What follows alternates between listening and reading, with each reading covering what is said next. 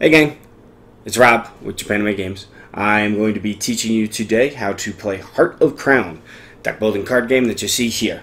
It is for 2 to 4 players, playable in about 45 minutes, and it has 2 expansions that we'll be releasing with it as well. So let's begin. We're going to be covering 4 basic things today. We're going to be covering setup, your first 2 turns, and advanced play, and winning the game. And that'll pretty much take us to where you'll know how to play. So let's begin with setup. When you set up the board, you want to have your basic market, your random market, and your princess pile. Princess pile should have 6 princesses if you're just playing the base game, 7 or 8 depending on how many expansions you're playing with.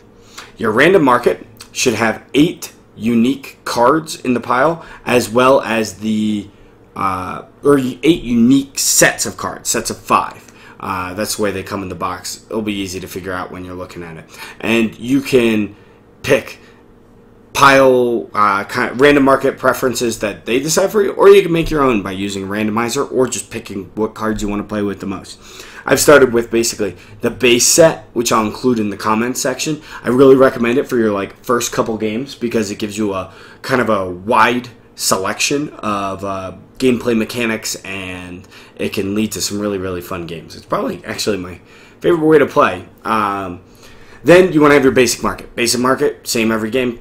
And basically you want to have your pile of senators, your pile of dukes, your pile of royal maids, your curse pile, city pile, and large city. Then each player will have 7 farming villages and 3 apprentice maids. We're going to shuffle this up, and we're going to begin the procedure for the first 2 turns. But that's setup, essentially.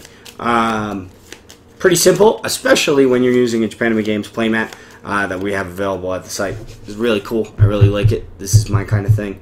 I enjoy it. And I don't know. I always have more fun when I'm playing with it. So I shuffle up my deck. Pop that right there. Deck face down. Discard face up. Keep your hand right here. Make sure you have a little bit of a play area because you will need it in this game. Now we have this pile right here. Hopefully I shuffled it good enough. I'm going to flip it over just because it makes life easier, and I'm going to deal out 8 unique cards right here. Anytime that there's a duplicate, I add to the pile that the duplicate's in. So as you can see, City Development, Wishing Well, and Scout all have duplicates, so I deal into them. And once I have a unique set of cards, that's the start of my random market. Anytime one of these piles goes empty, I refill in the same manner. Once again, adding to piles that are duplicates. You should never have 2 of the same card occupying 2 spaces. It's very important. Okay, so that's our setup. Our first turn is beginning. I draw 5 cards. Okay, my 5 first cards are, luckily, 5 farming villages. Okay, as you can see, farming villages up on the screen there. Let's kind of dissect the anatomy of the 3 types of cards in the game, except for princess cards, but they're a little bit different. So, if you take a look, a farming village, as you can see up here on the screen, in the top left-hand corner, that is the cost of the card. That's how much it'll cost to purchase from the market, and that is also what is being referred to when certain cards say cost of the card. On the left it says Farming Village, that's the name of the card, and on the bottom left it says Territory, and the card's border is brown. This makes it a territory card. Territory cards can be added to a kingdom. They generally generate currency. I think they actually always generate currency, and most of the time they aren't found in the marketplace, although there is always one, the Imperial Capital. But there are a few cards in the expansions that add more territories, and there's a few in the base game. But that's a territory card. You can play those pretty much whenever, as long as you have a golden triangle, and that's the mechanic we're going to look at now. See, if you look to the right, there's a little golden arrow, or triangle as it is. Kind of looks like a Triforce piece if you squished it. And that determines whether or not you can make a play. So let's say, for example, I play Farming Village. Okay? I have a golden triangle. So that means I may play Farming Village. I have a golden triangle, so on, so forth. But let's take a look at a few other cards. So I'm going to bring up right here, let's say I had a trading ship in my hand. If you take a look, there's trading ship. Cost 3, name, trading ship, action, parentheses, merchant. Select one of the following, draw 2 cards or 2 coins. Great little card. I mean, it's a 3 cost, and if we compare it to, say, another action card that's on the board, like Alchemist, 5 cost, action, draw 2 cards. It kind of looks like Trading Ship's the better deal, right? Except for, let's notice one key element. Trading Ship is missing the golden arrow, or the golden triangle, the little Triforce piece. Alchemist is not. So that means you cannot play cards after you play Trading Ship. There are, of course, exceptions, and if we take a look here at the Scout card, bring that up, it's 2 cost, Scout, action / attack, parentheses, military. It, in addition to its ability, has 2 Triforces, or 2 golden bridges, or 2 little triangles. Meaning that as long as you play the Scout before the Trading Ship, you potentially can chain it. The way that that would look is you play the Scout, you play the Trading Ship going down, or going this way, depending on how you'd like the chain to go, and you can continue playing. In my opinion, and this is purely subjective, this is one of my favorite mechanics in any deck builder ever. So, let's get on with our first turn. There's a third type of card called Secession cards. We're going to bring up real quick the Royal Maid here. It's 3 costs, Royal Maid, Secession, Maid, and it has 2 little crowns. Goal of the game, reach 20 crowns.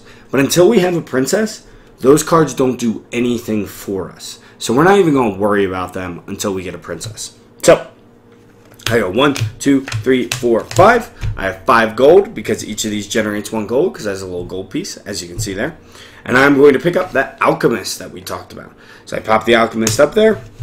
The 5 cards I played, as well as the card I purchased, they go into my discard pile face up. I draw 5 new cards, and then my turn ends. It's really important, guys. My turn ends with my hand for next turn in my hand, because there are cards that other players can play that'll attack my hand. My turn has ended. I now refill this pile. I don't refill it immediately after buying. I refill at the end of my turn. We pass around. Everybody takes their first turn. Goes back to me. I have 3 Apprentice Maids, and as you can see there, like I said, they are Secession cards, so there is nothing that I can do with them at this moment. So pretty much they're like a blank spot in my hand. And I have 2 farming villages. Play my 2 farming villages, and I will pick up a Wishing Well. You can see Wishing Well there on the screen. Good little action card. In the early game, you want to be filling your deck up with action cards and various money, because your goal is to back a princess. And that's what we're going to get to right now. I'm going to kind of fabricate a hand here. Don't let anyone know I'm cheating. This game will probably have an asterisk next to it. And I'm going to put 3 cities on top of my deck because I want to be able to purchase a new princess. So, at the end of my second turn, when I played my 5 cards and I purchased the Wishing Well and I went to draw from my deck, there was nothing there. So I had to shuffle and create a new deck.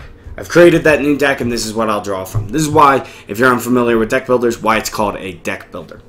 I draw 5 from the top with the 3 cards I cheated with, just so nobody gets confused. Oh, look at that! I have 3 cities and 2 farming villages. So, what I'm going to do now is I'm going to play city, city, city. Okay?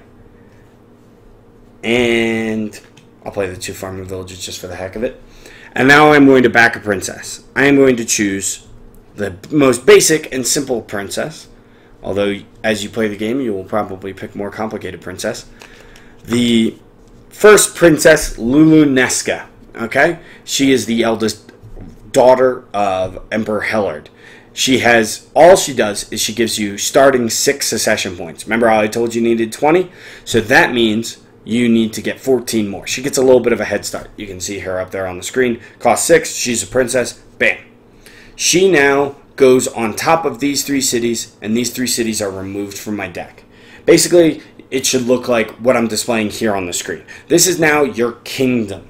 And the interesting thing about Heart of Crown is once you have your princess, and by the way, It's the only princess you're going to get. You can't get a new princess to double up on the effects or change your mind. You're locked into this princess for the rest of the game. Once you get this princess, you essentially get what I would refer to as a bank. So let's draw 5 cards here. And if I don't draw something I can bank, I'm going to cheat. Boom. I've cheated. Boom. Alright. So my hand is Alchemist, 2 Farming Villages, and an Apprentice Maid. Okay? As well as a Wishing Well. I don't want to use Wishing Well this turn. Okay? It costs 2, as you can see on the screen. And because it costs 2, that means I can store it under a city in my kingdom. Because you can store any card that's equal to or less than the cost of the territory you're storing it on. I may only store 1 card, and it just remains there. I play out the rest of my turn, do whatever I want, blah, blah, blah. These cards go to my discard pile. I draw 5 new cards just like I would on any turn. Except the only difference is I now have this Wishing Well sitting down here. Now, if I want to use it, I have to remove it from here and I kind of lose it here. But I can hold on to it for as long as I want. And in interesting circumstances, say you had a Rampart, which I'm bringing up here on the screen. Rampart has a defense attack effect where if somebody tries to attack you, you can block naturally with your Rampart walls. I could store the Rampart card here on a city if I had it in my hand on a turn. And now whenever somebody tries to attack me, I just point to the Rampart and now I've blocked it. So it's a pretty interesting and kind of cool way to add a static element to a deck building card game. Now, let's talk about the final element of the game. How do we win? How do we win? Well, what is the way that we win? We have our princess. We have 6 secession points to begin with. How do we win? The way that we do that is we pick up cards like the Duke, which you can see here on the screen, or the Senator. The Duke costs 8, is a secession card, and has 6 crowns. What this basically means is, say I had a turn in which I had a Duke and a Senator.